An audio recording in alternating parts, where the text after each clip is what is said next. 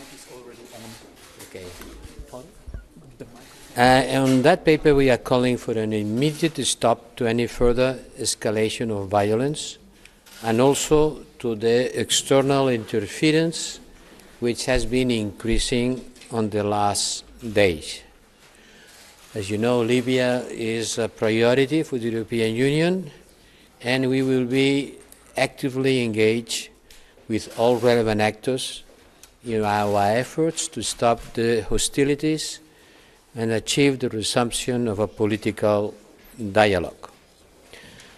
We know that the situation is worsening day by day, and the only solution to Libya, once again, we have to repeat, has to be a political negotiation among the parts. There is no military solution, but worried as we are by the situation in Libya and in Iran, we have called for an extraordinary Foreign Affairs Council scheduled for this Friday.